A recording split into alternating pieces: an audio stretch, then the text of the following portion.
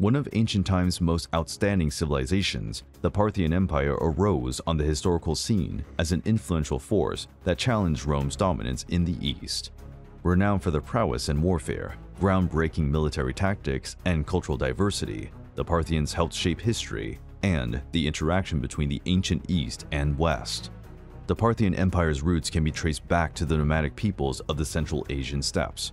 The specific tribe most often associated with the founding of the Parthian Empire is the Parni, one of the several steppe tribes that migrated to the region, which today corresponds to northeastern Iran.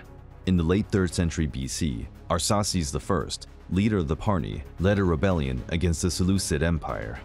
The Seleucids had emerged after Alexander the Great's death and had vast territories stretching from eastern Anatolia to the eastern regions of what is now Iran. Arsaces I achieved great success and managed to establish an independent power foothold around the year 247 BC, heralding the beginning of the Arsacid dynasty and the Parthian Empire. The name Parthian comes from the Parthava region, the equivalent of present-day Khorasan in Iran. While the Parni were just one of several tribes that settled in the region, they eventually became the dominant force and gave the emerging empire its name. After having established themselves as an independent stronghold, the Parthians went on to solidify and expand their territory, first by subduing neighboring tribes, and then by moving into territories formerly under Seleucid control, such as Mesopotamia. While the foundation of the Parthian Empire rested on nomadic tribes, Parthian culture quickly absorbed influences from the kingdoms it conquered. This included important elements of the Seleucid Hellenistic culture, but they also retained and promoted Iranian traditions, serving as a bridge between Persian heritage and external influences. The Parthian Empire expanded in several stages, and during its heyday, the Parthians controlled vast territories stretching from Central Asia to the Euphrates River, covering much of present-day Iran, Iraq, Armenia, and parts of Turkey, Syria, Pakistan, and Turkmenistan. The Parthians started to expand their territory westwards in the 2nd century BC, capturing Mesopotamia from the Seleucids. Mithridates I, king of the Parthian Empire from 171 to 138 BC, was especially influential in this expansion. He not only strengthened the Parthian holdings in Mesopotamia, but also expanded the empire as far south as Persia and as far east as present-day Afghanistan. Under Mithridates II's rulership, from 124 to 88 BC, the Parthians further expanded their territory, establishing dominion over parts of Syria and Armenia. This put them directly in conflict with Rome, starting a series of clashes and rivalries that would last for centuries. Besides their expansion to the west and south, the Parthians also looked to the east. During several periods of their history, they extended their reach as far as the Indus Valley, although their control over these regions was often ephemeral. The Parthian Empire was remarkable for its cultural complexity, both due to its geographical location and the sheer vastness of its territories. Alexander the Great's conquest resulted in a Hellenistic legacy in the Middle East, and the Parthians, despite being an Iranian dynasty, assimilated many elements of Greek culture. This is reflected in art, architecture, and even Parthian currency. Parthian art combined Greek, Persian, and other regional influences. The statues and bas-reliefs featured Hellenistic influences, whilst the patterns and themes were distinctively Iranian. While the official language was Parthian, Greek was also widely used, especially in formal contexts and inscriptions. The Parthian Empire did not produce a major literary collection, but we do know that there was an educational system, and Zoroastrian writings were orally recited and passed on. Parthian society was hierarchical. The nobility and the royal family were at the top. The cavalry, especially the knightly class, had a crucial role to play in the empire's military and social structures. It was the core of Parthian military might, and one of the reasons why the Parthian Empire managed to challenge other great powers, such as Rome, for centuries. Parthian horse archers were renowned for their false retreat strategy, in which they pretended to flee in disarray, prompting the enemy to pursue them. When the enemy had dispersed and were in pursuit, the archers would turn on their horses and fire arrows at their pursuers. This maneuver was so efficient that it was adopted by several other peoples in the steppes and in Central Asia. The cataphracts were the Parthians' army's heavy cavalry, fulfilling a role similar to that of Europe's medieval knights. They were heavily armored, as were their horses. The armor was made up of metal plates or iron scales, almost covering the entire body. Armed with long spears, swords, and sometimes maces or axes, they were a powerful threat on the battlefield. The Parthian Empire included many cities, the most important of which was Ctesiphon, near modern Baghdad, and often the capital. These were hubs of commerce, culture, and administration. The Parthian Empire also profited from trade along the Silk Road, serving as an intermediary between East and West. The Parthian Empire's main religion was Zoroastrianism. While the Parthian kings were not ardent advocates of the faith, like the latter Sassanids, they nevertheless respected and followed many Zoroastrian traditions.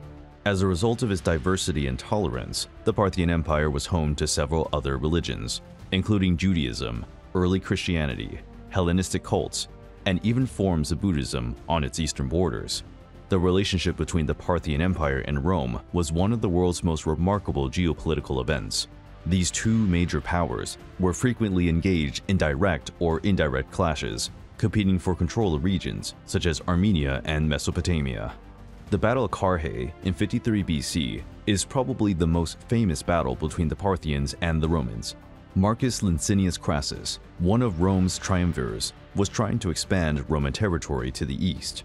His army, however, was ambushed and defeated near Carrhae in present-day Turkey by the Parthian army commanded by General Serena. The Parthian archer cavalry and cataphracts had a crucial role to play in this victory. Crassus was killed, and the debacle of Carrhae became an open wound in Roman military memory. Notwithstanding the constant disputes, the two empires also enjoyed periods of diplomacy. For instance, following the Battle of Carrhae, a treaty was negotiated allowing for the safe withdrawal of the remaining Roman army. During the Roman Emperor Augustus's reign, an agreement was struck with the Parthian king Phraates IV for the return of captured Roman military banners and war prisoners. One of the members of the Second Triumvirate and lover of Egyptian Queen Cleopatra, Mark Antony's campaigns against the Parthians in 36 BC attempted to ambitiously avenge the Roman defeat at the Battle of Carrhae and expand Roman control further east. These campaigns were notable for their blunders and the political consequences for Mark Antony. He gathered a large army, with some sources claiming it could have been as big as 100,000 men, including legions, cavalry, and auxiliary troops. He also counted on Cleopatra's support, which provided resources for the whole expedition. The campaign got off to a promising start. Mark Antony scored some initial victories and besieged the city of Fraspa.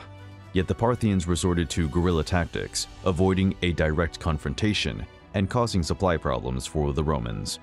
Ultimately, Mark Antony's supply lines were overstretched and he was forced to retreat. During the withdrawal, his army faced constant Parthian attacks, which resembled the tactics the Parthians used at Carrhae. Mark Antony's army suffered heavy casualties throughout the retreat, with some sources saying that it lost up to 20,000 infantrymen and 4,000 horsemen. The campaign proved to be a disaster for Mark Antony.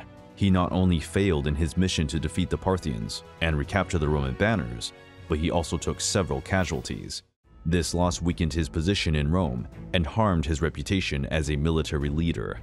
Octavian, his political rival, who would later become Emperor Augustus, used this misstep, along with Mark Antony's relationship with Cleopatra, to discredit him in Rome.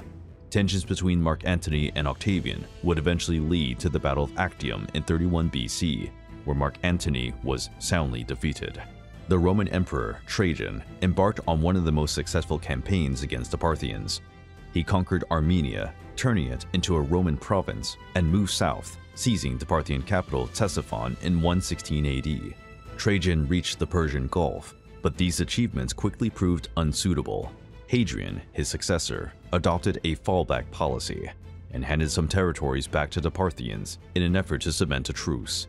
Retaliating against a Parthian invasion of Armenia and Syria, the co-emperor Lucius Verus launched a series of campaigns against the Parthian Empire. The Romans succeeded in recapturing Armenia and again sacked Ctesiphon in 165 AD.